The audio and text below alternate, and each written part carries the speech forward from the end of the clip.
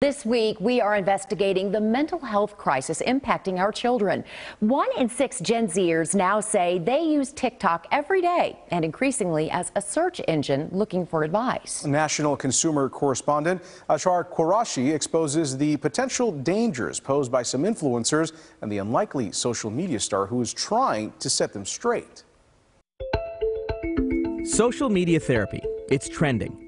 On TikTok, the hashtag mental health has been searched more than 67 billion times. If you've got ADHD, autism, or you have ADHD, let's talk about suicide awareness. This time has been super difficult for all of us. The search became a serious problem for Samantha Fridley. Originally, it was more, I was just looking for like mental health advocacy. It turned into diagnosis. As a high schooler who was already seeing a therapist for anxiety and depression, Fridley watched countless videos of influencers sharing thoughts on mental health conditions and says TikTok flooded her feed with hundreds more. It made it a lot worse. My anxiety was constantly like, well, if I have this, then like, what if I have this? People are going to look at me like I'm crazy. Soon she started to believe she was bipolar, had borderline personality disorder, and ADHD. According to one analysis of popular TikTok videos about ADHD, 52% were deemed misleading. It just got to a point where I was losing sleep because of it. I would be up until like 3 a.m. on TikTok, just like researching. And you were self-diagnosing. Mm-hmm. Were you diagnosed with any of these? Never. The videos in her For You feed were picked for her by TikTok's unique algorithm, based on what she had searched, shared, and liked. In a recent study, researchers posed as 13-year-old users. Searching and liking mental health videos, they say TikTok pushed potentially harmful content on average every 39 seconds. Within 2.6 minutes of joining the app, some of the teens were shown content about suicide. And this one got only 39,000. Enter Dr. Ina Kanievsky. She may not look like your typical influencer, but this professor at San Diego Mesa College has become TikTok famous, with more than 1 million followers.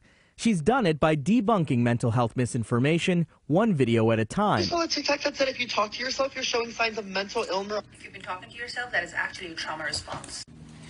Can we not over-pathologize normal behavior? Yes, you can give people advice based on your experience as long as you're clear that that's where you're coming from. This is harmful. Very often, these things are not presented that way. They're not presented as in this is my personal experience, but they are presented in like, did you know that this is what it is? Like if you are autistic, you do this. If you have depression, you do this.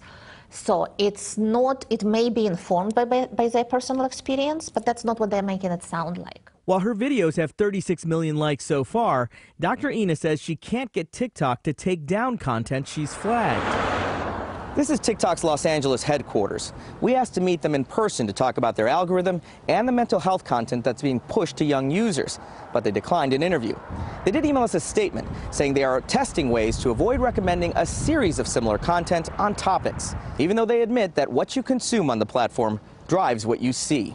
They also wrote, quote, "We strongly encourage individuals to seek professional medical advice if they are in need of support, and that they would remove misinformation that causes harm, regardless of intent." These platforms are created as businesses to make money. Robin Stevens spent years studying and critiquing social media platforms. Now she's advising Instagram. Do the platforms need to do more to curate this? Absolutely. She's part of a group of experts now training influencers to create responsible mental health content. Too many people can be impacted by one person's opinions or actions for it to be completely unchecked. Samantha had to check out and detox from social media. She spent 56 days in residential rehab. No phone or TikTok allowed. Do you still use it? Yeah. Yeah.